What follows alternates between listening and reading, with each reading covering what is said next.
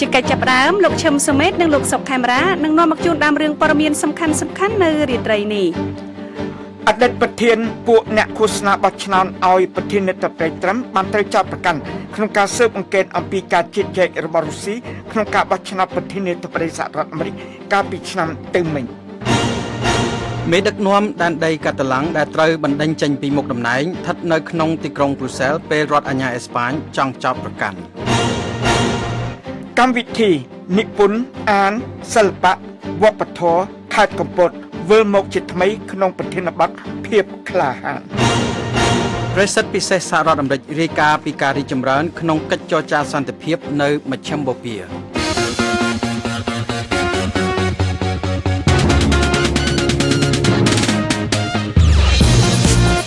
នៅក្នុងការផ្សាយរបស់ VOA នៅរាត្រីនេះយើងខ្ញុំមានសេចក្តីរាយការណ៍អំពីអតីតមេបកប្រឆាំងប្រកាសដល់ក្រុមសមាជិកបកឲ្យប្រឆាំងនឹងការធ្វើបកប្រហារលោកសំរងស៊ីអតីតមេដឹកនាំគណៈបកប្រឆាំងបានថ្លែងថាគាត់ចេញមុខគាត់ដើរតាក់ទងគេឲ្យទៅតាមគាត់ពីព្រោះគាត់នឹងប្រកាសថាទីទៀតគេដូរថ្នាក់ដឹកនាំកម្ពុជាគណៈបកសង្គ្រោះជាតិហើយគាត់ចង់ធ្វើជាថ្នាក់ដឹកនាំជំនួសលោកកឹមសុខាជំនួសអ្នកស្មោះត្រង់ដូច្នេះនេះជាអំពើក្បត់បទសន្ទនារបស់ VOA អំពីដំណើរទស្សនកិច្ចរបស់លោកប្រធានាធិបតីសហរដ្ឋអាមេរិក Donald Trump ទៅកាន់អាស៊ីបទសម្ភាសន៍ជាមួយលោក Peter Maguire អ្នកឯកទេសខាងច្បាប់អន្តរជាតិនិងជាអ្នកនិពន្ធសៀវភៅប្រឈមមុខនឹងមរណភាពនៅកម្ពុជាអំពីការអនុវត្តកិច្ចព្រមព្រៀងសន្តិភាពក្រុងប៉ារីសលោកអ្នកនាងនឹងបានស្ដាប់សេចក្តីរាយការណ៍និងបទសម្ភាសន៍នេះក្រោយព័ត៌មានអន្តរជាតិដែលផ្សាយផ្ទាល់ដោយលោកឈឹមសុមេតនិងលោកសុកខេមរាចាសសូមអញ្ជើញលោកសុមេតជាមុនអរគុណកាលពីថ្ងៃច័ន្ទលោក Paul Manafort ដែលជាប្រធានពួកអ្នកធ្វើការឃោសនាបោះឆ្នោតឲ្យប្រធានាធិបតី Donald Trump ចំនួន3ខែកាលពីឆ្នាំទៅមិញបានត្រូវចោទប្រកាន់ពីបទរួមគំនិតប្រព្រឹត្តអំពើទុច្ចរិតប្រឆាំងនឹងសហរដ្ឋអាមេរិកការលាងសម្អាតប្រកាសនិងកុហករដ្ឋាភិបាលជាផ្នែកមួយនៃកិច្ចខិតខំប្រឹងប្រែង lobby ធំទូលំទូលាយមួយសម្រាប់អតីតអ្នកមានអំណាចខ្លាំងនៃប្រទេសអ៊ុយក្រែនគឺលោក Viktor Yanukovych លោក Manafort និងលោក Rick Gates អតីតសហការីជំនួយរបស់លោកបានត្រូវចោទប្រកាន់ដោយមហាគណៈវិនិច្ឆ័យសហព័ន្ធក្នុងរដ្ឋធានី Washington ជាផ្នែកមួយនៃការស៊ើបអង្កេតខាងព្រហ្មទណ្ឌរបស់លោក Robert Mueller ស្ម័គ្រក្តីពិសេសអំពីការជិះចែករបស់រុស្ស៊ីក្នុងការបោះឆ្នោតក្នុងសហរដ្ឋអាមេរិកកាលពីឆ្នាំ2016ជនទាំងពីរនាក់នេះជាមនុស្សដំបូងដែលលោក Mueller បានធ្វើការចោទប្រកាន់ជាសាធារណៈនៅក្នុងការស៊ើបអង្កេត5ខែរបស់លោកទោះណាជាការចោទប្រកាន់មិនតាក់ទិនដោយផ្ទាល់ជាមួយការបោះឆ្នោតក៏ដោយសហគមន៍ស៊ើបការសម្ងាត់សហរដ្ឋអាមេរិកបានសន្និដ្ឋាននៅក្នុងរបាយការណ៍មួយត្រូវផ្សព្វផ្សាយជាសាធារណៈកាលពីខែមករាថាប្រធានាធិបតីរុស្ស៊ី Vladimir Putin បានបញ្ជាដោយផ្ទាល់នូវយុទ្ធនាការដើម្បីធ្វើឲ្យអន្តរាយដល់លទ្ធិប្រជាធិបតេយ្យសហរដ្ឋអាមេរិកនិងជួយត្រាំឲ្យឈ្នះឆ្នោតនៅថ្ងៃគីនេះរដ្ឋមន្ត្រីការបរទេសរុស្ស៊ី Sergei Lavrov បានបដិសេធការចោទប្រកាន់ទាំងនេះដោយលោកបាននិយាយថាគ្មានភស្តុតាងអំពីការជិះចែករបស់រុស្ស៊ីក្នុងការបោះឆ្នោតក្នុងសហរដ្ឋអាមេរិកឬនៅឯប្រទេសឯទៀតទេ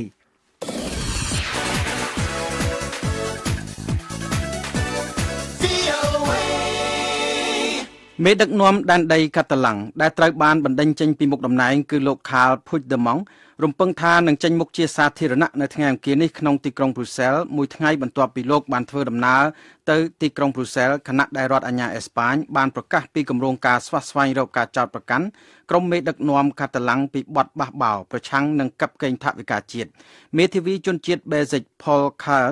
បានថ្លែងប្រាប់ទូរទស្សន៍ VTR កាលពីថ្ងៃច័ន្ទថា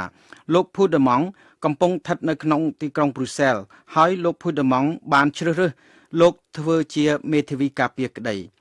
លោក Paul បាននិយាយថាលោក Puigdemont មិនមែនស្ថិតនៅក្នុងទីក្រុង Belgique ដើម្បីស្នើសុំសិទ្ធិជ្រកកោននយោបាយជាពិសេសនោះទេរឿងនោះមិនទាន់មានការសម្រេចចិត្តទេដែនដីកាតាឡាំងបានបោះឆ្នោតប្រជាមតិកាលពីថ្ងៃទី1ខែតុលាដើម្បីសម្រេចថាតើតំបន់ស្វយ័តនេះគួរត្រូវផ្ដាច់ខ្លួនចេញពីប្រទេសអេស្ប៉ាញឬអត់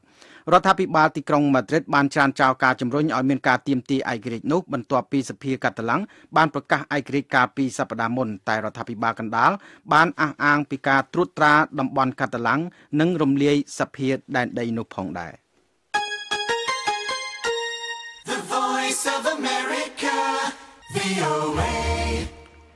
អរលោកអ្នកកំពុងស្ដាប់ការផ្សាយព័ត៌មានដោយផ្ទាល់ពីបន្ទប់ផ្សាយសម្លេងលេខ10របស់ VOA ពីរដ្ឋធានី Washington កម្មវិធីនិពន្ធអានសិល្បៈវប្បធម៌ដែលជាឱកាសជួបជុំប្រចាំឆ្នាំរបស់អ្នកតែងនិពន្ធនិងអ្នកសិល្បៈជាតិនិងអន្តរជាតិបានត្រឡប់មកវិញជាថ្មីម្ដងទៀតនាដើមខែវិច្ឆិកានៅឯទីក្រុងកំពតដែលជាតំបន់ឆ្នេរសមុទ្រភាគនិរដីនៃប្រទេសកម្ពុជាកម្មវិធីនេះនឹងប្រព្រឹត្តទៅក្នុងរយៈពេល5ថ្ងៃចាប់តាំងពីថ្ងៃពុធតទៅដល់ថ្ងៃច័ន្ទសប្តាហ៍ក្រោយនេះជាឆ្នាំទី3នៃកម្មវិធីនិពន្ធអានសិល្បៈវប្បធម៌ដែលមានប្រភពមកពីពិធីជួបជុំអ្នកនិពន្ធ Ubud Writers Festival នៅប្រទេសឥណ្ឌូនេស៊ីកម្មវិធីប្រារព្ធឡើងដើម្បីលើកកម្ពស់ឲ្យមានការជជែកពិភាក្សាបន្ថែម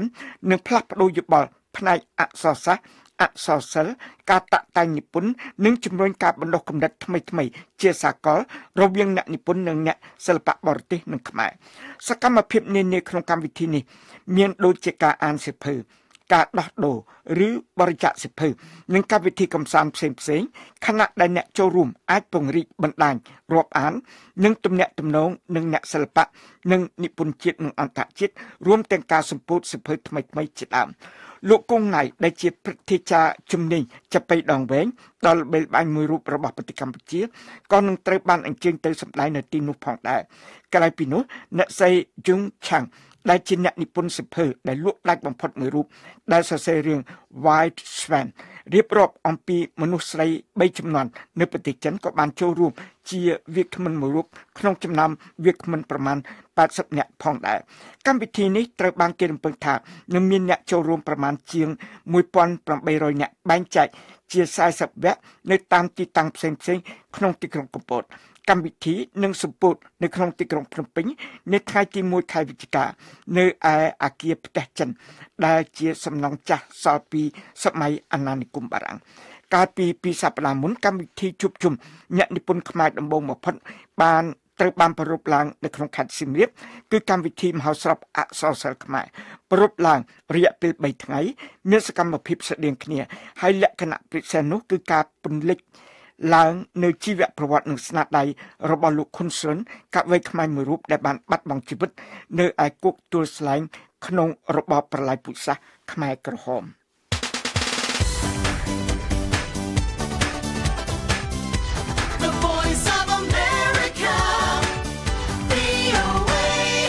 ប្រសិទ្ធពិសេសរបស់សហរដ្ឋអាមេរិកទទួលបន្ទុកកិច្ចការមជ្ឈមបូព៌ា Jason Greenblatt បានស្ថិតនៅក្នុងទីក្រុងអ៊ីស្រាអែលប្រទេសអ៊ីស្រាអែលជាផ្នែកមួយនៃកិច្ចប្រឹងប្រែងរបស់រដ្ឋាភិបាលលោកប្រធានាធិបតី Trump ដើម្បីធ្វើឲ្យមានកិច្ចចរចាសន្តិភាពរវាងអ៊ីស្រាអែលនិងប៉ាឡេស្ទីនដូចពីមុនឡើងវិញលោក Jason Greenblatt បានសរសេរក្នុងប្រព័ន្ធសង្គម Twitter ថាមានជំហានរីកចម្រើនទៅមុខបានកើតឡើងក្នុងរឿងនេះលោកបន្ថែមថាជំហានដែលមានសារៈសំខាន់ទៅមុខនោះគឺទៅលើបញ្ហាសេដ្ឋកិច្ចសំខាន់ៗការប្រមូលប្រាក់ចំណូលជាតិពន្ធគយហើយនឹងការវិនិយោគដែលរឿងទាំងនោះនឹងជួយដល់ការស្វាស្វែងរកសន្តិភាពកូនប្រសាររបស់លោកប្រធានាធិបតី Trump ក៏បានចូលរួមក្នុងកិច្ចពិភាក្សាក្នុងទីក្រុងរ៉ាម៉ាឡែ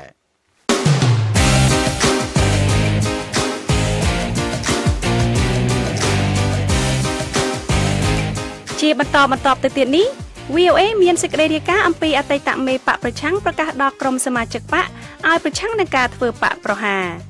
បទសន្ទនារបស់ VOA អំពីដំណើរទស្សនកិច្ចរបស់លោកប្រធានាធិបតីសហរដ្ឋអាមេរិក Donald Trump ទៅកាន់អាស៊ី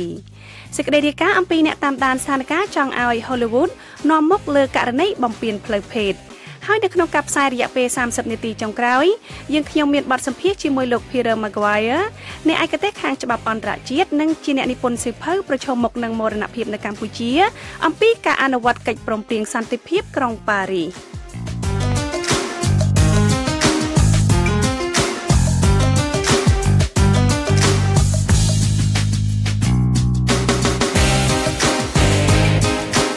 លោកអ្នកនាងកំពុងស្ដាប់ការផ្សាយបន្តផ្ទាល់របស់ VOA ពីរដ្ឋធានី Washington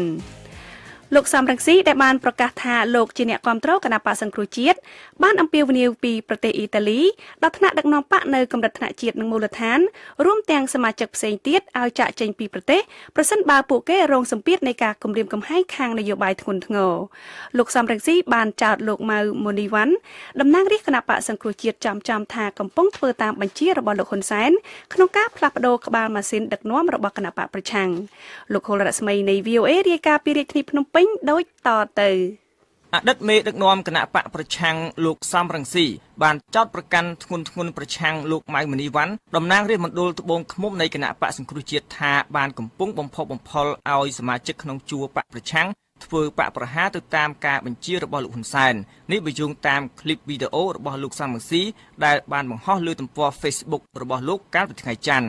ថ្លែងតាមคลิปវីដេអូពីទីក្រុងរ៉ូមប្រទេសអ៊ីតាលីលោកសំរងស៊ីក្នុងនាមជាអ្នកគាំទ្រគណៈបកសង្គ្រោះជាតិបានថ្លែងថាលោកម៉ៅម៉ានីវ៉ាន់បានផ្ដើមប្រកបប្រកាសថានឹងមានការផ្លាស់ប្ដូរថ្នាក់ដឹកនាំគណៈបកសង្គ្រោះជាតិដោយលោកអាចនឹងត្រូវឡើងគ្រប់គ្រងបកជំនួសលោកកឹមសុខាប្រធានគណៈបកសង្គ្រោះជាតិដែលកំពុងជាប់ឃុំក្នុងពន្ធនាគារលោកសំរងស៊ីបានបញ្ជាក់យ៉ាងដូចនេះគាត់ចេញមុខគាត់ដើរតាក់ទងគេឲ្យទៅតាមគាត់ពីព្រោះគាត់នឹងប្រកាសថាទីទៀតគេដូរថ្នាក់ដឹកនាំកម្ពុជាគណៈបកសង្គ្រោះជាតិហើយគាត់ចង់ធ្វើជាថ្នាក់ដឹកនាំជំនួសលោកកឹមសុខាជំនួសអ្នកស្មោះត្រង់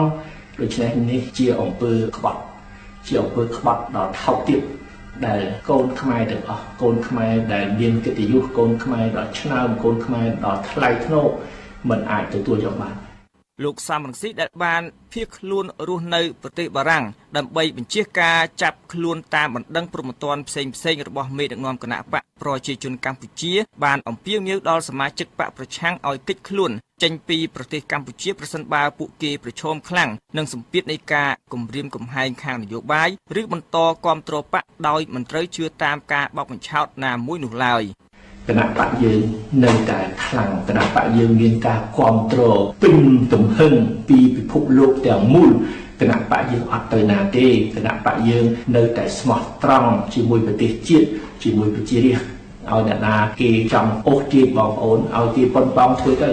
ប៉ុន្តែសូមបងប្អូនកុំទុនចិត្តកុំជឿកុំតាមពួកក្បត់យើងត្រូវតែស្មោះត្រង់ជាមួយប្រជារាស្ត្រស្មោះត្រង់ជាមួយប្រទេសជាតិអតីតមេបកសង្គ្រោះជាតិលោកសំរងស៊ីដែលបានលាលែងពីតំណែងកាលពីខែកុម្ភៈដើម្បីស្រោចស្រង់គណៈបកនេះពីការរំលាយតាមការធ្វើវិសោធនកម្មច្បាប់ស្តីពីគណៈបកនយោបាយដ៏ចម្រូងចម្រាសបានថ្លែងអះអាងថាគណៈបកសង្គ្រោះជាតិដែលមានលោកកឹមសុខាជាប្រធានមិនអាចនឹងត្រូវរំលាយបានទេ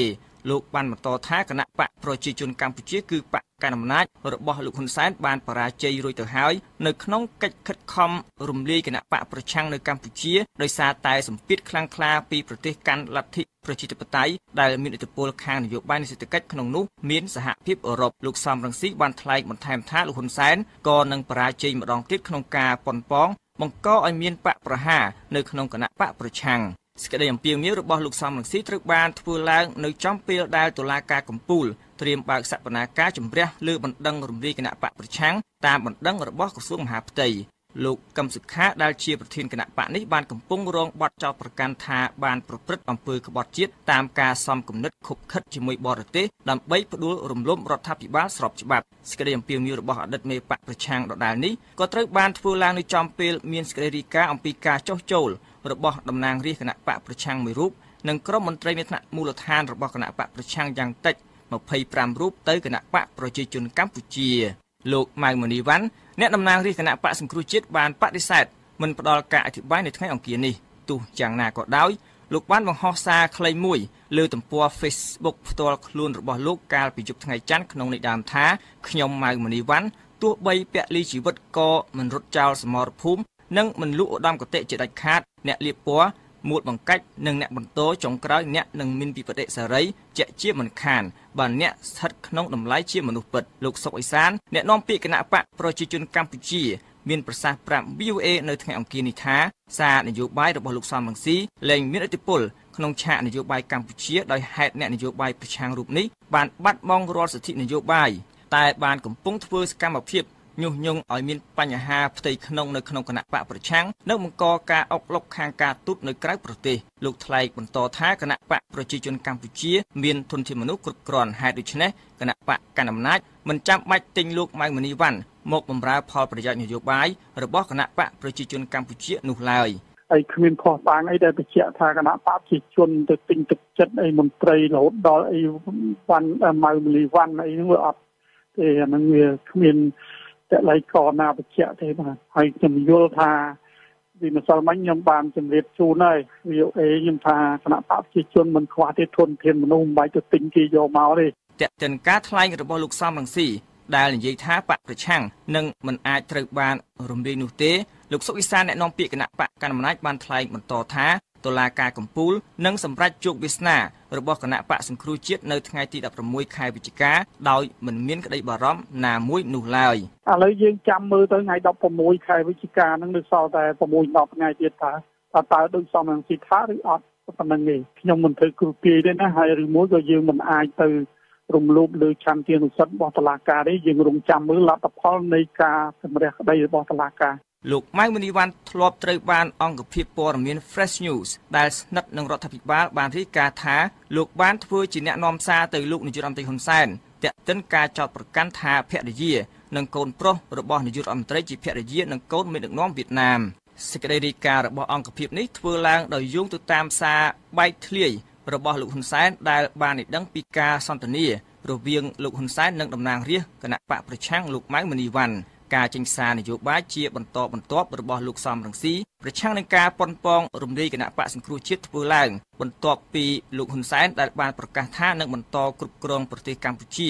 មួយទសវត្សរ៍ទៀតនោះបានឃោសនាឲ្យមន្ត្រីគ្រប់ជាន់ថ្នាក់របស់គណៈបកប្រឆាំងចុះចូលនឹងបកកណ្ដាលអំណាចដើម្បីរក្សាតំណែងរបស់ខ្លួននៅពេលដែលបកប្រឆាំងរលាយការប៉ុនប៉ងរំលាយគណៈបកប្រឆាំងដ៏ធំនិងតែមួយគត់នៅសភាជាតិខ្មែរនៅបន្តជាក្តីបារម្ភរបស់សហគមន៍អន្តរជាតិក៏ដូចជាអង្គការឃ្លាំមើលសកម្មភាពរំលោភបំពានសិទ្ធិមនុស្សនិងសេរីភាពក្នុងការធ្វើនយោបាយក្រុមសមាជិកសភាអាស៊ានដើម្បីសិទ្ធិមនុស្សកាលពីពាក់កណ្ដាលខែតុលាបានថ្កោលទោសការវិវត្តចុងក្រោយនៃស្ថានភាពនៅកម្ពុជាថាជាការនាំយកកម្ពុជាទៅកាន់ការដឹកនាំបែបឯកបកដែលផ្ទុយពីគោលការណ៍លទ្ធិប្រជាធិបតេយ្យទាំងស្រុងសមាជិកព្រឹទ្ធសភាអាមេរិកដ៏មានឥទ្ធិពលមួយចំនួនមកពីគណៈបកសាធារណរដ្ឋដែលកំពុងកាន់អំណាចក៏បានគម្រាមធ្វើអ្វីៗគ្រប់យ៉ាងរួមទាំងការមិនផ្ដល់ទិដ្ឋាការដល់មន្ត្រីកម្ពុជាប្រសិនបើបកកណ្ដាលអំណាចកម្ពុជារំលាយនិងមិនដោះលែងប្រធាននិងសមាជិកនៃគណៈបកសង្គ្រោះជាតិចំណែករដ្ឋាភិបាលប្រទេសស៊ុយអែតបានប្រកាសថាខ្លួនត្រូវគិតគូរឡើងវិញពីទំនាក់ទំនងជាមួយរដ្ឋាភិបាលកម្ពុជាប្រសិនបើគណៈបកសង្គ្រោះជាតិត្រូវរំលាយរាយការណ៍ពីរាជធានីភ្នំពេញខ្ញុំហុលរស្មី VOA លោកប្រធានាធិបតី Donald Trump នឹងបំពេញទស្សនកិច្ចនៅអាស៊ីពីថ្ងៃទី3ដល់ថ្ងៃទី14ខែវិច្ឆិកាលោកនឹងធ្វើដំណើរទៅកាន់រដ្ឋ Hawaii និងប្រទេសអាស៊ីចំនួន5គឺជប៉ុនកូរ៉េខាងត្បូងចិនវៀតណាមនិងហ្វីលីពីនដើម្បីចូលរួមក្នុងកិច្ចប្រជុំសំខាន់ៗដែលរួមទាំងកិច្ចប្រជុំកំពូលនៃកិច្ចសហប្រតិបត្តិការសេដ្ឋកិច្ចអាស៊ីប៉ាស៊ីហ្វិកឬហៅកាត់ថា APEC នៅប្រទេសវៀតណាមនិងកិច្ចប្រជុំកំពូលអាស៊ាននៅប្រទេសហ្វីលីពីនផងដែរអ្នកនាងហុងចិន្តានិងលោកពុយរិស័យនៃ VOA ពិភាក្សាគ្នាអំពីរឿងនេះដូចតទៅលោករិស័យតើទស្សនកិច្ចជាលើកទី1របស់លោកប្រធានាធិបតីអាមេរិក Donald Trump ទៅអាស៊ីនេះមានសារៈសំខាន់យ៉ាងដូចម្តេចខ្លះទៅបាទអរគុណចិន្តាបាទទស្សនកិច្ចនេះមានសារៈសំខាន់ណាស់ពីព្រោះបណ្ដាប្រទេសអាស៊ីនឹងកំពុងតែចង់ដឹងច្បាស់លាស់អំពីគោលនយោបាយរបស់សហរដ្ឋអាមេរិកសម្រាប់ទ្វីបអាស៊ីដោយយើងដឹងស្រាប់ហើយតាំងពីលោក Trump ជាប់ឆ្នោតមកទល់នឹងពេលនេះលោកបានជួបជាមួយនឹងមេដឹកនាំអាស៊ានមួយចំនួននិងមេដឹកនាំមកពីអាស៊ីនឹងមួយចំនួនហើយក៏ប៉ុន្តែនៅមិនទាន់បានជួបជាមួយមេដឹកនាំមួយចំនួនទៀតដូច្នេះនៅក្នុងកិច្ចប្រជុំកំពូលទាំងប្រមាណហ្នឹងលោកនឹងមានឱកាសជួបផ្ទាល់ជាមួយមេដឹកនាំអាស៊ីជាច្រើនបាទហើយដើម្បីបង្ហាញនៅគោលជំហររបស់សហរដ្ឋអាមេរិកឲ្យបានដឹងអំពីអ្វីដែលក្នុងនាមជាប្រធានាធិបតីសហរដ្ឋអាមេរិកលោក Trump ចង់បានឧទាហរណ៍ដូចជាការធ្វើពាណិជ្ជកម្មនិងកិច្ចការផ្សេងៗទៀតទាក់ទងនឹងប្រទេសកូរ៉េខាងជើងក៏ដូចជាបញ្ហាធ្វើពាណិជ្ជកម្មដែលមានភាពមិនស្មើគ្នាដែលអាមេរិកចោទថាប្រទេសចិននិងប្រទេសមួយចំនួនដទៃទៀតនោះបានធ្វើនោះបានលោក Trump ដកសហរដ្ឋអាមេរិកចេញពីកិច្ចព្រមព្រៀង TPP ក្រោយពីលោកបានកាន់តំណែងជាប្រធានាធិបតីសហរដ្ឋអាមេរិកតើនេះបង្ហាញថាអាមេរិកមិនយកចិត្តទុកដាក់លើតំបន់អាស៊ីឬយ៉ាងដូចម្តេចដែរលោកបាទមន្ត្រីជាន់ខ្ពស់សេដ្ឋវិមានបាននិយាយប្រាប់អ្នកកាសែតថាលោកប្រធានាធិបតី Trump នៅក្នុងទស្សនកិច្ច ចំនួន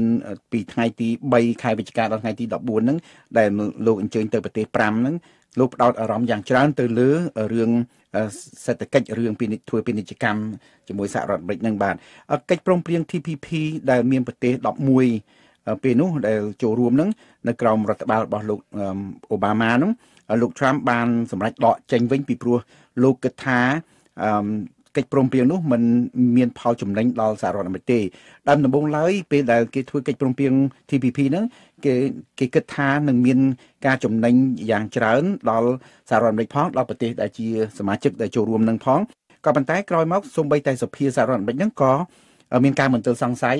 ចំពោះកិច្ចព្រមព្រៀង TPP នេះហើយក៏មិនបាន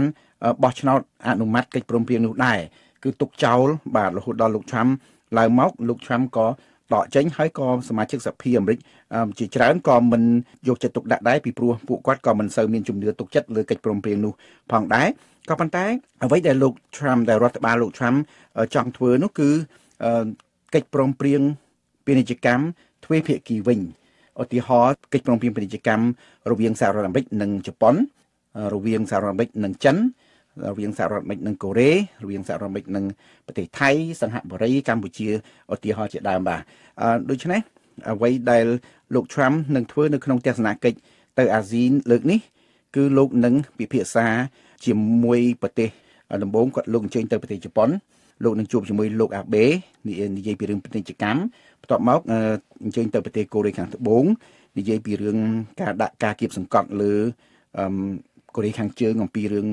ដោយថាធ្វើអាវុធបរមាណូហ្នឹងក៏ដូចជាកិច្ចព្រមព្រៀងពាណិជ្ជកម្មផងដែរហើយលោកនឹងអញ្ជើញទៅប្រទេសចិន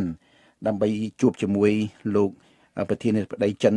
ស៊ីជីនពីងដែលទើបតែឡើងកាន់តំណែងមួយអាណត្តិទៀតនោះក៏និយាយពីរឿងពាណិជ្ជកម្មហើយក៏កន្លងមករដ្ឋបាលលោក Trump បានចោទថាប្រទេសចិនបានដូចថារកស៊ីមិនស្មើភាពគ្នាដូចថាមានការកេងប្រវ័ញ្ចលើច្បាប់មួយចំនួនហើយនឹងការដែលថាមិនផ្ដល់ឲ្យក្រុមហ៊ុនអាមេរិកគឺថាមានសភាពស្មើគ្នាមួយក្រុមហ៊ុនចិនអញ្ចឹងលោកក៏នឹងផ្ដោតទៅលើរឿងហ្នឹងហើយទៅប្រទេសវៀតណាមនៅពេលដែលប្រជុំជាមួយអង្គការ APEC ហ្នឹងកិច្ចសហប្រតិបត្តិការអាស៊ីហ្នឹងក៏លោកនឹងផ្ដោតទៅលើរឿងពាណិជ្ជកម្មនឹងដែរដូច្នេះសហរដ្ឋអាមេរិកនៅក្នុងដោយទោះជាមិនមានកិច្ចព្រមព្រៀង TPP ក៏ដោយក៏នៅផ្ដោតយ៉ាងខ្លាំងទៅលើកិច្ចព្រមព្រៀងជាមួយនឹងតំបន់អាស៊ីទ្វេភាគីដែរបាទចាតើលោកប្រធានាធិបតី Donald Trump នឹងលើកយករឿងសិទ្ធិមនុស្សយកមកពិភាក្សាជាមួយមេដឹកនាំអាស៊ីដែរទេចាបាទមន្ត្រីជាន់ខ្ពស់សេដ្ឋវិមានបានដឹងថាក្រៅពីរឿងពាណិជ្ជកម្មហើយនឹងរឿងការដាក់ការគៀបសង្កត់លើប្រទេសចិនឲ្យជួយនិយាយជាមួយកូរ៉េខាងជើងឲ្យឈប់ដោយថាអនុវត្តកម្មវិធីបរមាណូហ្នឹងមន្ត្រីសេដ្ឋវិមានជាន់ខ្ពស់ក៏បាននិយាយដែរថាលោកប្រធានាធិបតី Trump នឹងពិភាក្សាជាមួយនឹងបណ្ដាមេដឹកនាំអាស៊ីអំពីរឿងសិទ្ធិមនុស្សអំពីការគោរពសិទ្ធិមនុស្សពីព្រោះដោយថាឧទាហរណ៍យើងដឹងស្រាប់ហើយថាឥឡូវហ្នឹងគឺបញ្ហាជនជាតិរ៉ូហិញយ៉ាបាទនៅខេត្តរខាញ់នៅប្រទេសភូមាហ្នឹងដែលមានចំនួនដល់ទៅជាងកន្លះលានអ្នកដែលបានរត់ចេញពីប្រទេសភូមាធ្វើឲ្យមានវិបត្តិជនភៀសខ្លួនយ៉ាងធំហ្នឹងរឿងនេះសេដ្ឋវិមានបានដឹងបានឮហើយមានការរំខានយ៉ាងខ្លាំងហើយបញ្ហាមួយទៀតដោយថាពីរឿងប្រទេសកម្ពុជាដែលបានចោទប្រកាន់សហរដ្ឋអាមេរិកថាបានប៉ុនប៉ងដោយថាចូលរួមជាមួយនឹងគណៈបកជួយគណៈបកប្រឆាំងគណៈបកសង្គ្រោះជាតិហ្នឹងដែលនាំឲ្យមានការចាប់ខ្លួនលោកប្រធានគណៈបកសង្គ្រោះជាតិកម្មសខាហ្នឹងរឿងទាំងអស់ហ្នឹងរឿងរ៉ាវទាំងអស់ហ្នឹងសេដ្ឋវិមានបានដឹងបានឮហើយកំពុងតែមានការរំខានអំពីរឿងនេះជាពិសេសនៅពេលដែលប្រទេសកម្ពុជាកំពុងតែរៀបចំធ្វើការបោះឆ្នោតនៅឆ្នាំក្រោយនេះបាទដូច្នេះសេដ្ឋវិមានការដឹងការឮអំពីរឿងទាំងអស់ហ្នឹងមានការព្រួយបារម្ភហើយទោះជាមន្ត្រីជាន់ខ្ពស់សេដ្ឋវិមានមិនបានបញ្ជាក់ថានឹងមានកិច្ចប្រជុំទ្វេភាគីអ្វីក៏ដោយជាមួយប្រទេសកម្ពុជាឬមួយជាមួយប្រទេសភូមាក៏ពួកគាត់បាននិយាយថាលោក Donald Trump នឹងលើកយករឿងសិទ្ធិមនុស្សហ្នឹងមកពិភាក្សាជាមួយមេដឹកនាំអាស៊ាននៅក្នុងទស្សនកិច្ចរបស់លោកទៅកាន់អាស៊ីលើកនេះដែរបាទចាសសូមអរគុណចំពោះការបកស្រាយរបស់លោកពុករិស័យបាទអរគុណចិន្តា លោកអ្នកនាងទើបតែបានស្ដាប់បទសន្ទនារបស់ VOA អំពីដំណើរទស្សនកិច្ចរបស់លោកប្រធានាធិបតី Donald Trump ទៅកាន់តំបន់អាស៊ីបើសិនជាលោកអ្នកនាងចង់ស្ដាប់បទសន្ទនានេះឡើងវិញលោកអ្នកនាងអាចស្ដាប់បានដោយចូលទៅកាន់គេហទំព័ររបស់ VOA ដែលមានអាសយដ្ឋាន khmer.voanews.com លោក Harvey Weinstein ដែលជាបរិសុទ្ធដ៏មានឥទ្ធិពលបំផុតមួយរូបនៅ Hollywood ឥឡូវនេះកំពុងខូចកេរ្តិ៍ឈ្មោះនិងនៅទីបំផុតអាចប្រឈមនឹងការចោទប្រកាន់ពីបទឧក្រិដ្ឋពាក់ព័ន្ធនឹងការបំពានផ្លូវភេទអស់រយៈពេលរាប់ទសវត្សរ៍មកហើយស្ទូឌីយោរបស់លោក Weinstein បានផលិតភាពយន្តល្បីៗមួយចំនួនដូចជាខ្សែភាពយន្ត Gangs of New York ខ្សែភាពយន្ត Pulp Fiction និងភាពយន្ត The King's Speech អ្នកស្រី Caroline Prisuti នៃ VOA រាយការណ៍អំពីរឿងនេះពីរដ្ឋធានី Washington ហើយលោក P. Sophia ជួនសេចក្តីប្រាយសម្រួលដូចតទៅលោក Harvey Weinstein ចេញពី Los Angeles ទៅមណ្ឌលនីតិសម្បទាក្នុងរដ្ឋ Arizona ខ្ញុំត្រូវការជំនួយអ្នកដឹងទេយើងទាំងអស់គ្នាតែមានកំហុសស្ត្រីជា25នាក់បានចោទប្រកាន់លោក Weinstein ពីបទបំពានផ្លូវភេទនិងចាប់រំលោភលោក Weinstein បង្កើតស្ទូឌីយោដ៏ជោគជ័យមួយនៅ Hollywood ស្ទូឌីយោរបស់លោកទទួលបានពាន Oscar ចំនួន81លោកបរិច្ចាគប្រាក់ទាំងនោះដល់យុទ្ធនាការបោះឆ្នោតរបស់លោក Obama និងលោកស្រី Clinton លោកជាបរិសុទ្ធមានឥទ្ធិពលម្នាក់ដែលជ្រើសរើសតារាស្រីក្មេងៗអ្នកស្រី Emma Thompson ដែលទទួលកន់ថា I don't think you can describe him as a sex លោកមិនមែនជាអ្នកញៀនរឿងផ្លូវភេទទេតែជាអ្នកកេងប្រវ័ញ្ចផ្លូវភេទអ្នកស្រី Lisa Lynn Jacobs អ្នកប្រឹក្សាអំពើហិង្សាផ្លូវភេទយល់ច្បាស់ថាហេតុអ្វីស្ត្រីនានាខ្លាចរាយការណ៍រឿងពាក់ព័ន្ធនឹងបរិសុទ្ធមានអំណាច You then get the reputation as the person who doesn't go along ស្ត្រីទាំងនោះខ្លាចខូចឈ្មោះបានជាមិនហ៊ានរាយការណ៍រឿងនេះអ្នកស្រី Melissa Silverstein ដែលសរសេរប្លុកស្ត្រីនៅ Hollywood ថាអេរយាប័តភ័យខ្លាចនេះប្រហែលជាផ្លាស់ប្ដូរហើយ The reaction has been tectonic ប្រតិកម្មនេះគឺធំធេងណាស់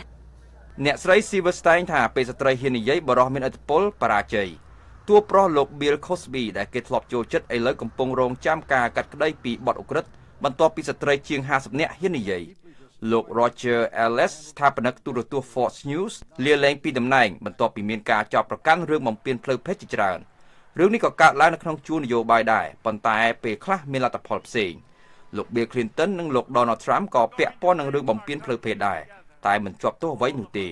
អ្នកស្រី Silverstein ថាស្ត្រីឆ្អែតចិត្តនឹងរឿងនេះThis has pushed it into the forefront and we must all remember that Hollywood is a global industry. រឿងនេះបានល្បីសុសសាយហើយយើងត្រូវចាំថា Hollywood ជាឧស្សាហកម្មថ្នាក់ពិភពលោកមួយចំណូល 70% បានមកពីបរទេសមនុស្សទូទៅចាត់ទុក Hollywood ថាជាក្រុងនាំមុខមួយលើរឿងនេះអ្នកខ្លះថាបរិសុទ្ធមិនមែនជាស្ត្រីនោះទេដែលគួរតែបង្កើតការផ្លាស់ប្ដូរនៅគ្រប់ឧស្សាហកម្មទាំងអស់ដោយមានប្រព័ន្ធតម្លាភាពសម្រាប់រើសបុគ្គលិកនិងមានស្ត្រីបន្ថែមទៀតក្នុងតំណែងដឹកនាំ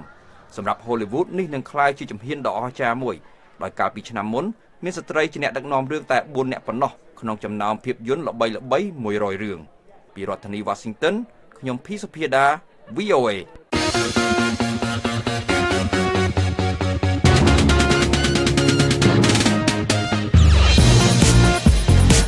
លោកអ្នកនាងជាទីមេត្រីនៅក្នុងការផ្សាយរយៈពេល30នាទីចុងក្រោយជាបន្តទៅទៀតនេះក្រោយព័ត៌មានលើកទី2យើងខ្ញុំមានបទសម្ភាសន៍ជាមួយលោក Peter Maguire អ្នកឯកទេសខាងច្បាប់អន្តរជាតិនិងជាអ្នកនិពន្ធសៀវភៅប្រឈមមុខនឹងមរណភាពនៅកម្ពុជាអំពីការអនុវត្តកិច្ចព្រមព្រៀងសន្តិភាពក្រុងប៉ារីស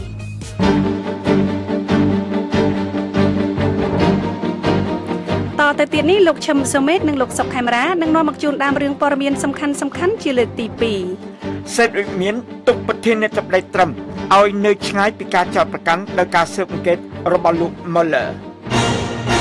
ប្រទេសថៃលុបចោលលិខិតឆ្លងដែននាយករដ្ឋមន្ត្រីដែលត្រូវបណ្តេញចេញពីតំណែង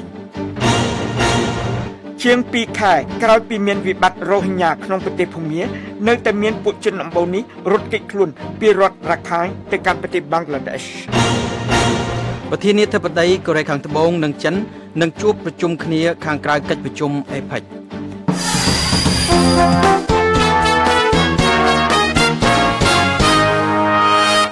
លំដាប់តទៅនេះលោកឈឹមសុមេតនិងលោកសុកខេមរានឹងជូនព័ត៌មានទាំងស្រុងចាសសូមអញ្ជើញលោកសុមេតអរគុណកាលពីថ្ងៃច័ន្ទសេតវិមានស្ថិតនៅក្នុងស្ថានភាពការពារខ្លួនដោយទុកប្រធានាធិបតី Donald Trump ឆ្ងាយពីការចោទប្រកាន់ប្រឆាំងនឹងអតីតជំនួយការ2នាក់នៅពេលឃោសនាបោះឆ្នោត ដោយលោក Robert Mueller ស្ម័គ្រក្តីពិសេសក្នុងការតាក់ទិនជាមួយការស៊ើបអង្កេតអំពីការប៉ុនប៉ងរបស់រុស្ស៊ីធ្វើឲ្យមានឥទ្ធិពលក្នុងការបោះឆ្នោតប្រធានាធិបតីសហរដ្ឋអាមេរិកកាលពីឆ្នាំទៅមិញជនតាពីរនាក់នេះគឺលោក Paul Manafort អតីតប្រធានពួកអ្នកឃោសនាបោះឆ្នោតឲ្យត្រឹមនិងលោក Rick Gates សហការីខាងជំនួយយូរយកមកហើយបានត្រូវដាក់ឈ្មោះក្នុងការចោទប្រកាន់12ខងកាលពីថ្ងៃច័ន្ទពីបទលាងសម្អាតលុយកខ្វក់ការគេចវេះពីការបង់ពន្ធដារនិងការរំលោភឯទៀត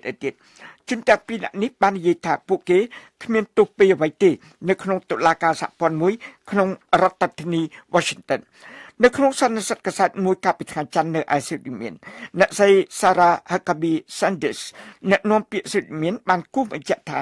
ការចាប់ប្រកាន់នេះមិនបាននិយាយយោងដល់ត្រឹមទេហើយក៏មិនបានចែងអំពីការខុបខិតរវាងពួកអ្នកឃោសនាបោះឆ្នោតឲ្យគាត់និងប្រទេសរុស្ស៊ីឡើយ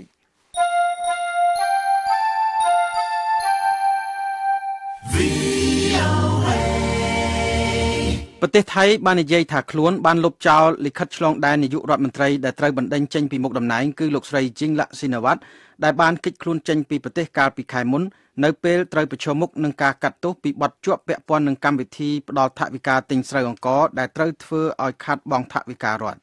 ក្រសួងការបរទេសថៃនិយាយថាលោកស្រីជីងឡាក់មានលិខិតឆ្លងដែនការទូតចំនួន2ហើយលិខិតឆ្លងដែនធម្មតាចំនួន2ដែរលោកស្រីជីងឡាក់ត្រូវតុលាការកំពូលប្រទេសថៃផ្តន្ទាទោសកាលពីខែកញ្ញាពីបទចោទប្រកាន់ថាបានខ្ជះខ្ជាយថវិកាហើយត្រូវបានកាត់ទោសកំបាំងមុខឲ្យជាប់គុក5ឆ្នាំខណៈពេលដែលលោកស្រីគេចខ្លួនចេញពីប្រទេសថៃនៅមុនពេលសាលក្រមចេញប្រកាសរដ្ឋាភិបាលបានខាត់បង់ថវិកា$1000 លានសហរដ្ឋអាមេរិកនៅក្នុងគម្រោងដែលបានទិញស្រូវអង្ករពីកសិករក្រីក្រក្នុងតម្លៃខ្ពស់ជាងតម្លៃទីផ្សារហើយលក់ចេញក្នុងតម្លៃខ្ពស់ជាងនោះនៅពេលក្រោយលោកស្រីជីងឡាក់បានបដិសេធបទចោទប្រកាន់នានាដោយអះអាងថាបទចោទទាំងនោះគឺជារឿងនយោបាយក្រសួងការបរទេសនិយាយថាខ្លួនជឿថាលោកស្រីជីងឡាក់កំពុងរស់នៅក្នុងប្រទេសអង់គ្លេសក៏ប៉ុន្តែទីតាំងជាក់លាក់នោះមិនត្រូវគេប្រាប់ឲ្យដឹងនៅឡើយទេ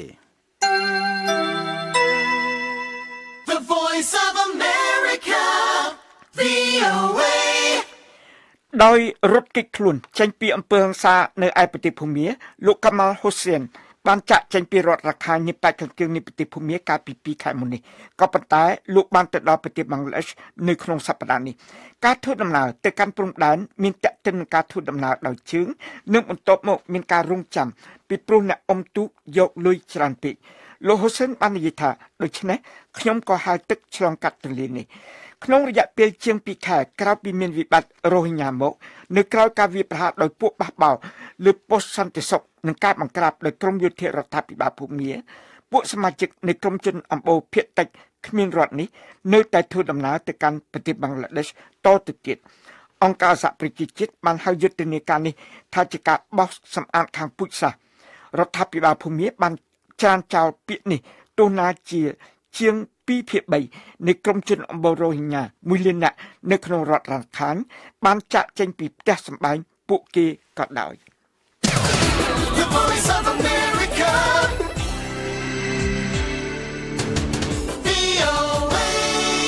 មេដឹកនាំប្រទេសកូរ៉េខាងត្បូងនិងចិននឹងជួបប្រជុំគ្នាផ្ទាល់មុខនៅសប្តាហ៍ខាងមុខដើម្បីបញ្ចប់ភាពតានតឹងផ្នែកការទូតលើបញ្ហាដែលប្រទេសកូរ៉េខាងត្បូងអនុញ្ញាតឲ្យមានការដំឡើងប្រព័ន្ធការពារប្រឆាំងកាំជ្រួចរបស់សហរដ្ឋអាមេរិកការិយាល័យរបស់ប្រធានាធិបតីកូរ៉េខាងត្បូងបានចេញសេចក្តីថ្លែងការណ៍មួយនៅថ្ងៃអង្គារនេះថាលោកប្រធានាធិបតីកូរ៉េខាងត្បូង Moon Jae-in និងសមាភាគីរបស់លោកមកពីប្រទេសចិនគឺលោក Xi Jinping នឹងជួបគ្នាខាងក្រៅកិច្ចប្រជុំកំពូល APEC ដែលនឹងប្រារព្ធធ្វើនៅក្នុងប្រទេសវៀតណាមនៅថ្ងៃទី10ដល់ថ្ងៃទី11ខែវិច្ឆិកា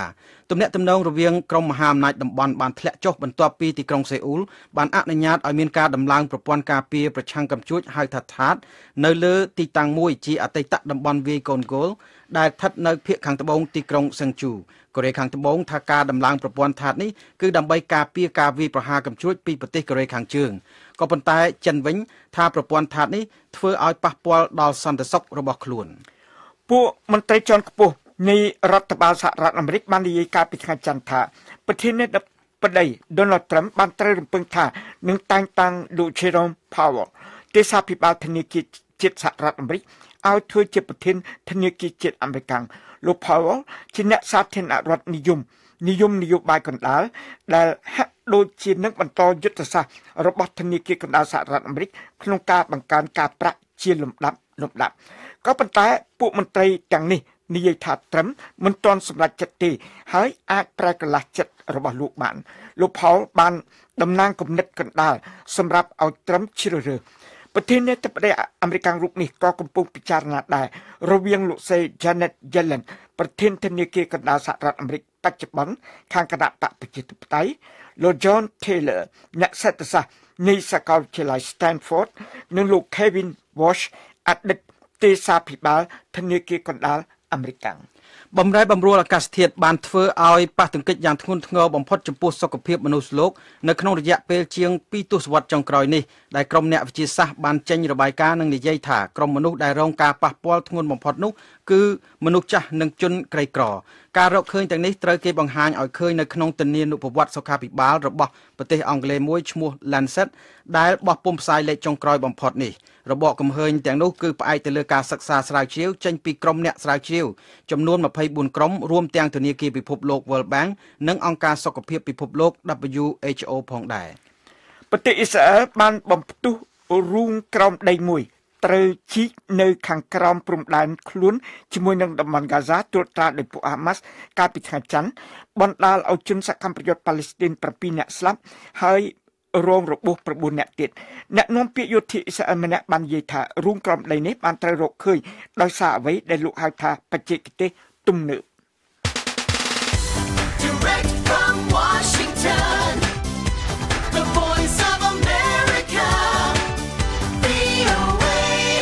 អ្នកជំនាញលើកឡើងថាគំរូសម្រាប់ការអនុវត្តលទ្ធិប្រជាធិបតេយ្យនៅកម្ពុជាបានល្អតាំងពីពេលចេញដំណើរដំបូងកាលពី26ឆ្នាំមុនក្រោយពីភាគីចំនួននានាបានចុះហត្ថលេខាលើកិច្ចព្រមព្រៀងសន្តិភាពទីក្រុងប៉ារីសការរំលោភសិទ្ធិមនុស្សនិងការគៀបសង្កត់លើគណបកប្រឆាំងមានជាបន្តបន្ទាប់ដែលស្ទើរតែคล้ายទៅជារឿងធម្មតាប៉ុន្តែចំណាត់ការចុងក្រោយរបស់រដ្ឋាភិបាលកម្ពុជាបានហួសមកប៉ះពាល់ដល់ក្រមប្រចាំប្រទេសទើបសភាពការបានបែកធ្លាយខ្លាំងឡើងលោកម៉ែនកំសែងនៃ VOA បានសម្ភាសលោក Peter Maguire អ្នកឯកទេសខាងច្បាប់អន្តរជាតិនិងជាអ្នកនិពន្ធសៀវភៅប្រឈមមុខនឹងមរណភាពនៅកម្ពុជាពីការអនុវត្តកិច្ចព្រមព្រៀងសន្តិភាពទីក្រុងប៉ារីសសូមលោកអ្នកនាងស្ដាប់បទសម្ភាសន៍នេះដូចតទៅ Good afternoon Peter បាទសូមជម្រាបសួរលោក Peter Good afternoon បាទសូមជម្រាបសួរបាទសូមអរគុណដែលយល់ព្រមផ្ដល់បទសម្ភាសន៍ដល់ VOA កិច្ចព្រមព្រៀងសន្តិភាពទីក្រុងប៉ារីសនឹងត្រូវបានចុះហត្ថលេខាកាលពី26ឆ្នាំមុនដើម្បីបញ្ចប់សង្គ្រាមស៊ីវិលនៅប្រទេសកម្ពុជាតើក្នុងការអនុវត្តរយៈពេល26ឆ្នាំមកនេះប្រទេសកម្ពុជាសម្រេចបានអ្វីខ្លះបាទ Well, I would say that in many ways Cambodian democracy was still born after the Paris Peace Agreement. Well, mainly because the big point of the Paris Peace បាទខ្ញុំអាចនិយាយបានថាក្រោយពីកិច្ចព្រមព្រៀងសន្តិភាពទីក្រុងប៉ារីសគឺរបបប្រជាធិបតេយ្យនៅកម្ពុជាទើបតែចាប់កំណើតនៅឡើយទេចំណុចសំខាន់គឺកិច្ចព្រមព្រៀងនេះស្នើឲ្យមានការបោះឆ្នោតមួយដែលមានលក្ខណៈសេរីនិងត្រឹមត្រូវប៉ុន្តែបែរជាមានការបោះឆ្នោតមួយដែលមានបញ្ហាទៅវិញអ្នកខ្លះនិយាយថាអ្នកចាញ់មិនព្រមទទួលយកលទ្ធផលហើយពួកគេបានបង្កើតនៅរដ្ឋាភិបាលមួយដែលមិនល្អអត់ខ្ចោះលើសពីនោះគឺអង្គការសហប្រជាជាតិមិនដោះស្រាយបញ្ហាស្ដីពីការទទួលខុសត្រូវដោយមានចែងនៅក្នុងកិច្ចព្រមព្រៀងទេមិនមានការនិយាយដល់អំពើបល្ល័យពូជសាសន៍ទេដោយសារតែក្រុមខ្មែរក្រហមត្រូវគេចាត់ទុកថាជាភាគីនយោបាយស្របច្បាប់មួយអត់មានអ្នកណានិយាយពីបញ្ហានេះរហូតតតែលោកនាយករដ្ឋមន្ត្រីហ៊ុនសែនផ្ដួលក្រុមខ្មែរក្រហមដោយកម្លាំងទ័ពនិងការទូតហើយថែមទាំងចាប់បានជនសង្ស័យជាឧក្រិដ្ឋជនសង្គ្រាមទើបបានអង្គការសហប្រជាជាតិនិយាយពីការទទួលខុសត្រូវនេះគឺជាលទ្ធិប្រជាធិបតេយ្យដែលមិនល្អតាំងពីថ្ងៃទី1មកម្លេះសកម្មជនសិទ្ធិមនុស្សបានចំណាយថវិកានិងធម្មពលជាច្រើនដើម្បីឲ្យផ្នែកនេះទទួលបានជោគជ័យគំរូនៃការថែរក្សាសន្តិភាពត្រូវគេយកទៅប្រើនៅប្រទេសយូហ្គោស្លាវីក្រោមការដឹកនាំរបស់លោកអាកាស៊ីដែលជាអ្នកដឹកនាំប្រតិបត្តិការនៅប្រទេសកម្ពុជាហើយលទ្ធផលគឺដូចគ្នាដដែលគឺមិនល្អអត់ខ្ចោះទេលោកបាននិយាយពីក្រុមខ្មែរក្រហមបើសិនជាក្រុមនេះមិនចាក់ចេញពីការអនុវត្តកិច្ចព្រមព្រៀងទេគឺពួកគេនឹងក្លាយជាក្រុមដែលស្របច្បាប់ហើយមែនទេបាទ Well, the Khmer Rouge in the Paris Peace Agreement was treated as one of the parties that The concept of neutrality was sacred at that point to the United Nations. បាទក្រុមខ្មែរក្រហមត្រូវបានគេចាត់ទុកថាជាភាគីមួយដែរបើផ្អែកតាមគំនិតនៃអជាក្រិតភាពគឺវាហាក់ដូចជាល្អសម្រាប់អង្គការសហប្រជាជាតិប៉ុន្តែពលរដ្ឋខ្មែរស្ទើរតែមិនជឿថារបបបល្ល័យពូជសាសន៍មួយដែលបានសម្លាប់ក្រុមគ្រួសាររបស់គេត្រូវបានគេចាត់ទុកថាជាភាគីស្របច្បាប់មួយហើយមិនមានការនិយាយដល់អំពើឧក្រិដ្ឋកម្មក្រុមនោះតទៅសោះដូច្នេះនេះគឺជាការចាប់ផ្ដើមដ៏អាក្រក់នៃការអនុវត្តកិច្ចព្រមព្រៀងនេះលោកហ៊ុនសែនគ្រប់គ្រងកម្លាំងយោធាតែម្នាក់ឯងហើយអង្គការសហប្រជាជាតិមិនទាំងហ៊ានប្រើកម្លាំងយោធាលើក្រុមខ្មែរក្រហមផងចុះទម្រាំតែលើក្រុមលោកហ៊ុនសែនទៀតនោះរឹតមិនហ៊ានហើយដំណាក់កាលបន្ទាប់មកទៀតមានការធ្វើរដ្ឋប្រហារប្រឆាំងនឹងព្រះអង្គម្ចាស់នរោត្តមរណរដ្ឋការបោកគ្រាប់បែកលើលោកសំរងស៊ីហើយប្រទេសកម្ពុជាមានប្រវត្តិនៃការគំរាមកំហែងខាងនយោបាយដូច្នេះហើយពិបាកក្នុងការនិយាយថាវាមានលទ្ធិប្រជាធិបតេយ្យណាស់រយៈពេល20ឆ្នាំក្រោយការធ្វើរដ្ឋប្រហារឥឡូវនេះស្ថានភាពគឺមានការគំរាមកំហែងរំលាយគណបកសង្គ្រោះជាតិបន្ទាប់ពីលោកកឹមសុខាដែលជាប្រធានគណបកនឹងរងការចោទប្រកាន់ថាក្បត់ជាតិដោយខុបខិតជាមួយនឹងសហរដ្ឋអាមេរិកតើលោកយល់យ៉ាងណាដែរពីស្ថានភាពនេះ It doesn't surprise me. I think that the Chinese are going to back Hun Sen with many economic strings attached, but none of the human rights strings. ខ្ញុំអត់ភ្ញាក់ផ្អើលទេខ្ញុំគិតថាប្រទេសចិននឹងគ្រប់គ្រងលោកហ៊ុនសែនដោយមានភ្ជាប់លក្ខខណ្ឌសេដ្ឋកិច្ចប៉ុន្តែមិនភ្ជាប់លក្ខខណ្ឌសិទ្ធិមនុស្សដោយប្រចាំប្រទេសទេរឿងនេះបានកើតមានឡើងយ៉ាងលឿនក្នុងរយៈពេលមួយទសវត្សរ៍មកនេះជាពិសេសក្នុងរយៈពេល2ឆ្នាំចុងក្រោយនេះហើយប្រទេសចិនបានបញ្ជាក់យ៉ាងច្បាស់ហើយថាចិននៅតែគ្រប់គ្រងដោយមិនគិតពីអ្វីដែលលោកហ៊ុនសែនប្រព្រឹត្តនៅក្នុងប្រទេសទេនេះគឺជាគោលជំហរដដែលរបស់ចិននៅពេលដែលប្រទេសម្ចាស់ជំនួយជាពិសេសប្រចាំប្រទេសនិងអង្គការសិទ្ធិមនុស្សលើកឡើងពីបញ្ហាសិទ្ធិមនុស្សនិងលទ្ធិប្រជាធិបតេយ្យលោកនាយករដ្ឋមន្ត្រីហ៊ុនសែនតែងតែលើកឡើងពីការអភិវឌ្ឍតែចំណុចទាំងពីរនេះមានអ្វីដែលខុសប្លែកគ្នានោះបាទI think the forces of development on some level are more powerful in that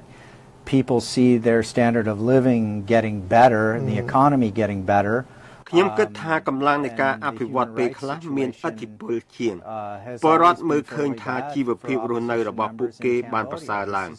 សេដ្ឋកិច្ចក៏ប្រសើរឡើងហើយស្ថានភាពសិទ្ធិមនុស្សតែងតែអាក្រក់សម្រាប់ក្រុមបកប្រឆាំងនៅប្រទេសកម្ពុជាការនេះគ្មានអ្វីថ្មីទេប៉ុន្តែនៅពេលនេះដោយសារវាប៉ះពាល់ដល់អង្គការក្រៅរដ្ឋាភិបាលរបស់ជនស្បែកសពលរដ្ឋស្បែកស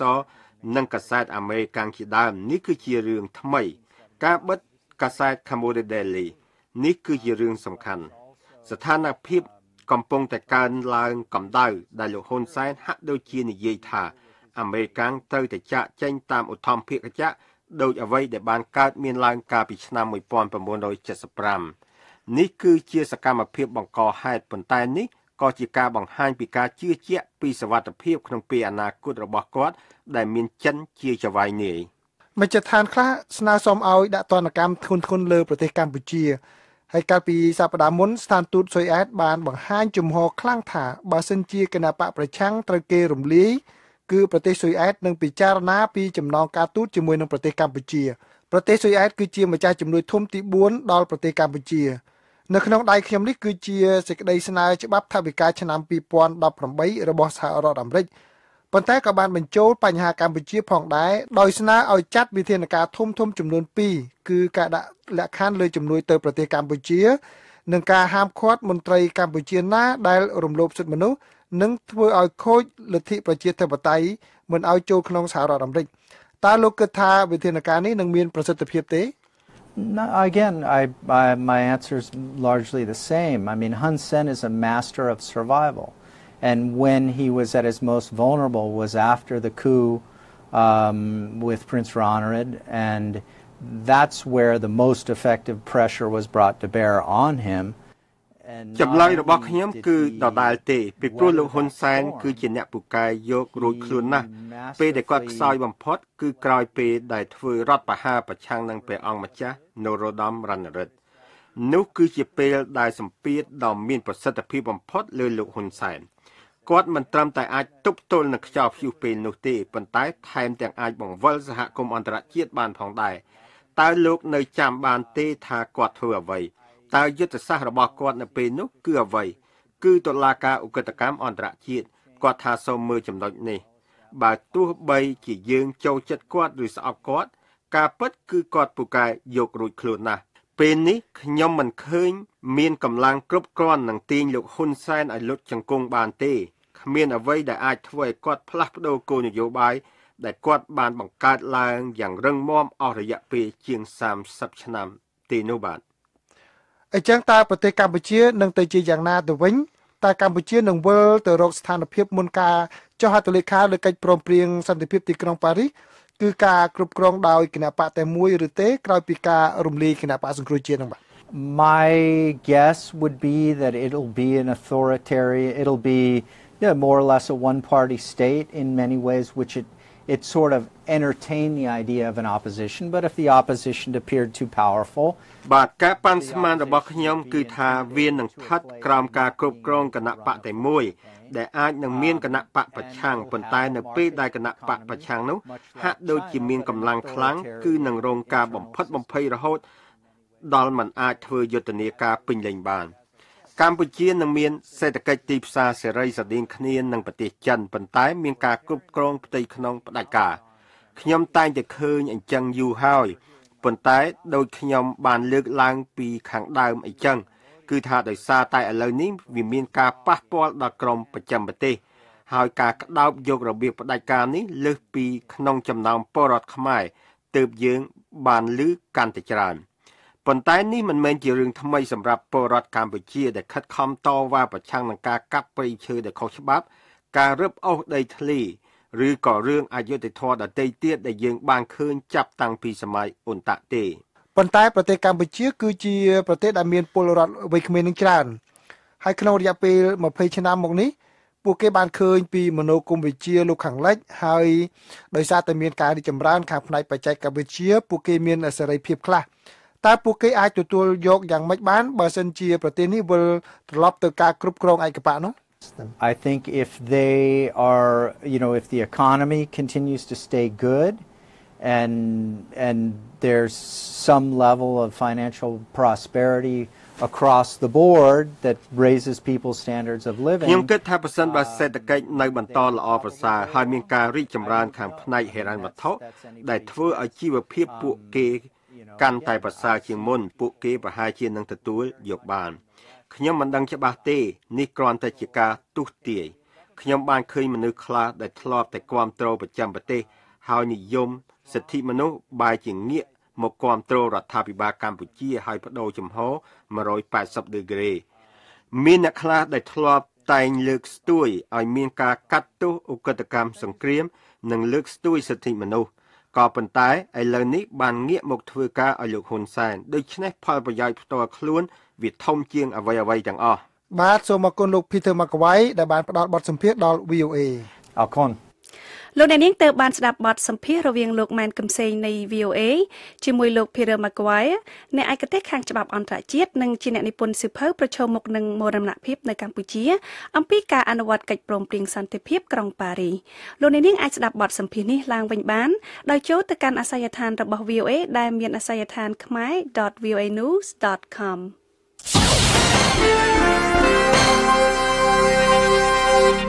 តទៅនេះជាបទពិចារណកថាដែលឆ្លុះបញ្ចាំងពីទស្សនៈរដ្ឋាភិបាលអាមេរិកនៅពេលដែលលោកប្រធានាធិបតីសហរដ្ឋអាមេរិក Donald Trump បានបង្ហាញពីយុទ្ធសាស្ត្រដ៏ធំទូលាយរបស់រដ្ឋបាលរបស់លោកចំពោះប្រទេសអ៊ីរ៉ង់លោកប្រធានាធិបតី Trump មិនត្រឹមតែគូសវាសពីការព្រួយកង្វល់របស់លោកពីកិច្ចព្រមព្រៀងនុយក្លេអ៊ែរដែលគេស្គាល់ថា JCPOA ទេលោកប្រធានាធិបតី Trump ថែមទាំងបានសង្កត់ពីភាពចាំបាច់នៃការតទល់ជាមួយការគាំទ្ររបស់អ៊ីរ៉ង់ដល់អំពើភេរវកម្មហើយនឹងសកម្មភាពធ្វើឲ្យមានអស្ថិរភាពរបស់អ៊ីរ៉ង់នៅតំបន់មជ្ឈិមបូព៌ាផងដែរការគាំទ្រនេះមានតាំងពីការចាប់ផ្ដើមរបបនោះកាលពីថ្ងៃដំបូងមកនៅពេលដែលភ្នាក់ងាររបស់របបអ៊ីរ៉ង់បានកាន់កាប់ស្ថានទូតសហរដ្ឋអាមេរិកនៅក្នុងរដ្ឋធានីតេហ៍រ៉ង់ការនេះ រួមមានការបង្កើតនិងការផ្ដល់ថវិកាដល់ក្រុម Hezbollah ដោយប្រទេសអ៊ីរ៉ង់ដែលភ្នាក់ងាររបស់ក្រុមនោះបានដាក់គ្រាប់បែកនៅស្ថានទូតសហរដ្ឋអាមេរិកនៅក្នុងប្រទេសលីបង់ពីរលើកក្នុងទសវត្សរ៍1980ហើយនឹងការគាំទ្ររបស់អ៊ីរ៉ង់ដល់ក្រុមនានានៅក្នុងប្រទេសអ៊ីរ៉ាក់និងអាហ្គានីស្ថានដែលបានសម្លាប់បុគ្គលិកកងទ័ពសហរដ្ឋអាមេរិករាប់រយនាក់ផងលោកប្រធានាធិបតីត្រាំបានមានប្រសាសន៍ថាភាពកក្លឿននៃរបបផ្ដាច់ការរបស់អ៊ីរ៉ង់បន្តរហូតមកដល់សព្វថ្ងៃនេះលោកប្រធានាធិបតីសហរដ្ឋអាមេរិក Donald Trump បានមានប្រសាសន៍បន្តទៀតថា The regime remains the world's leading state sponsor of terrorism and provides assistance to Al-Qaeda, the Taliban, Hezbollah, Hamas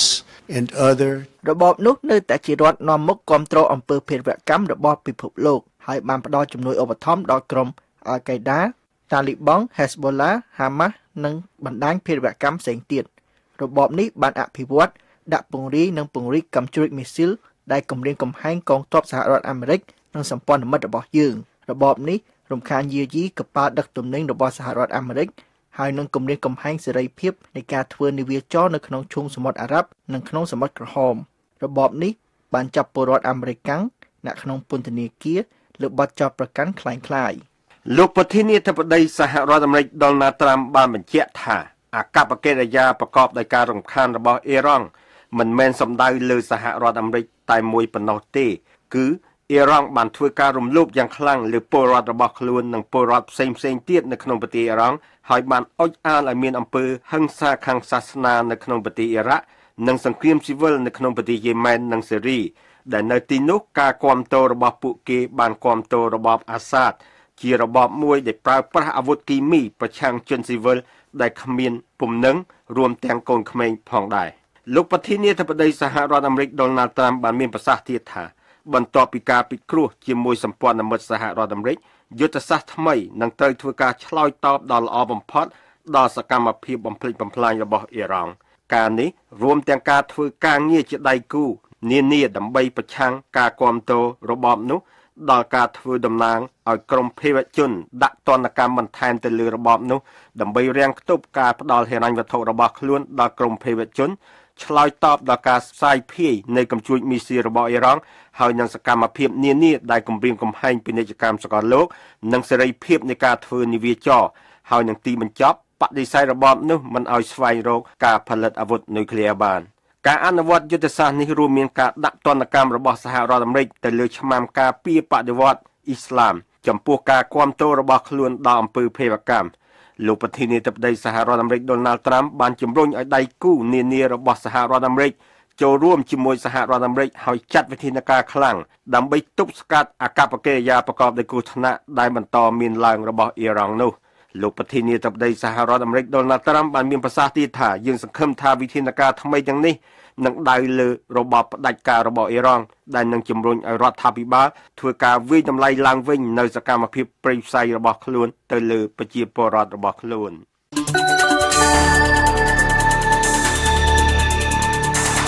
លោកអ្នកទើបតែបានស្ដាប់បទពិចារណកថាដែលឆ្លុះបញ្ចាំងពីទស្សនៈរដ្ឋាភិបាលអាមេរិក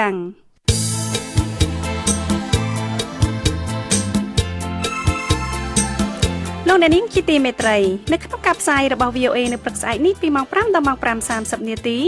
សូមលោកអ្នកនាងរងចាំស្ដាប់សេចក្តីរាយការណ៍ព័ត៌មានថ្មីៗពីប្រទេសកម្ពុជាពីតំបន់អាស៊ីនិងពីជុំវិញពិភពលោក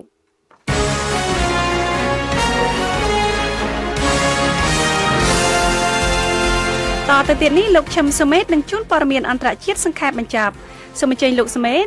អរគុណប្រធានាធិបតីសហរដ្ឋអាមេរិក Donald Trump បាននិយាយថាកងកម្លាំងពិសេសសហរដ្ឋអាមេរិកចាប់បានជនសកម្មប្រយុទ្ធម្នាក់មានតេតិននឹងការវាយប្រហារដល់ប្រឡាយកាលពីឆ្នាំ2012លើស្ថានកុងស៊ុលសហរដ្ឋអាមេរិកក្នុងទីក្រុង Benghazi ប្រទេសលីប៊ី Trump បាននិយាយនៅក្នុងសេចក្តីថ្លែងការណ៍មួយពីសិទ្ធិវិមានថាការចងចាំរបស់យើងមានរយៈពេលយូរហើយការទៅដល់របស់យើងមានវែងឆ្ងាយហើយយើងនឹងមិនឈប់សម្រាកទេនៅក្នុងកិច្ចខិតខំប្រឹងប្រែងរបស់យើងដើម្បីស្វែងរកនិងនាំខ្លួនពួកជនប្រព្រឹត្តបទឧក្រិដ្ឋនៃការវាយប្រហារដល់សហយុក្នុងនៅក្នុងទីក្រុង Benghazi ទៅឲ្យតុលាការកាត់ទោសប្រធានាធិបតី Trump បានថ្លែងថាគាត់បានអនុញ្ញាតឲ្យមានកិច្ចប្រតិបត្តិការដែលនាំទៅកាន់ការចាប់ខ្លួនឈ្មោះ Miss រដ្ឋ Fa al-Imam នៅក្នុងក្រុង Misrata នៅជាប់ឆ្នេរសមុទ្រខាងជើងនៃប្រទេសលីប៊ីគ្មានសេចក្តីល្អិតល្អន់នៃកិច្ចប្រតិបត្តិការនេះទេឈ្មោះ al-Imam កំពុងស្ថិតនៅក្នុងការឃុំឃាំងរបស់សហរដ្ឋអាមេរិកហើយកំពុងត្រូវនាំខ្លួនមកកាន់ប្រទេសអាមេរិកដើម្បីកាត់ទោសប្រធានាធិបតីត្រឹមបាននិយាយថាសហរដ្ឋអាមេរិកនឹងបន្តគាំទ្រពួកដៃគូលីប៊ីរបស់យើងដើម្បីធ្វើឲ្យប្រកាសជាថាពួក ISIS និងពួកភេរវជនឯទៀតមិនប្រើប្រាស់ប្រទេសលីប៊ីជាកន្លែងជ្រកកោនសុកសានដើម្បីធ្វើការវាយប្រហារប្រឆាំងនឹងពួកពលរដ្ឋនិងអត្ថប្រយោជន៍សហរដ្ឋអាមេរិកជនជាតិលីប៊ីនិងមនុស្សឯទៀតការវាយប្រហារកាលពីថ្ងៃទី11ខែកញ្ញាឆ្នាំ2012លើអគារការទូតសហរដ្ឋអាមេរិកមានកំផែងព័ទ្ធជុំវិញក្នុងទីក្រុង Benghazi ដោយពួកជនសកម្មប្រយុទ្ធអ៊ីស្លាមបានបណ្ដាលឲ្យលោកឯកអគ្គរដ្ឋទូតសហរដ្ឋអាមេរិក Christopher Stevens និងជនជាតិអាមេរិក3នាក់ទៀតបាត់បង់ជីវិត The Voice of America VOA ពួកមន្ត្រីក្រសួងសុខាភិបាលអាហ្វហ្គានីស្ថានបានរាយការណ៍ថាអ្នកបំផ្ទុះក្របបែកអធិខេតម្នាក់បានធ្វើការវាយប្រហារនៅក្នុងតំបន់អគារការទូតនៅក្នុងរដ្ឋធានីកាប៊ូលនៃប្រទេសអាហ្វហ្គានីស្ថានបណ្ដាលឲ្យមានមនុស្សយ៉ាងតិចណាស់13នាក់ស្លាប់និងធ្វើឲ្យមនុស្សច្រើនអ្នកទៀតត្រូវរបួសគ្មានការអះអាងទាមទារការទទួលខុសត្រូវជាបន្ទាន់អំពីការវាយប្រហារនេះទេកាលពីសប្តាហ៍មុនអ្នកបំផ្ទុះក្របបែកអធិខេតម្នាក់បានបំផ្ទុះឡានរបស់គាត់មានផ្ទុកដោយគ្រឿងផ្ទុះនៅជិតបណ្ឌិតសភាយោធានៃប្រទេសអាហ្វហ្គានីស្ថាននៅក្នុងរដ្ឋធានីនៃប្រទេសអាហ្វហ្គានីស្ថានបណ្ដាលឲ្យនិស្សិតនីតិហ៊ាន15នាក់ស្លាប់និងធ្វើឲ្យនិស្សិតនីតិហ៊ានមួយចំនួនទៀតត្រូវរបួសពួកតាលីបានបានអះអាងទាមទារការទទួលខុសត្រូវដល់ការបំផ្ទុះក្របបែកនេះ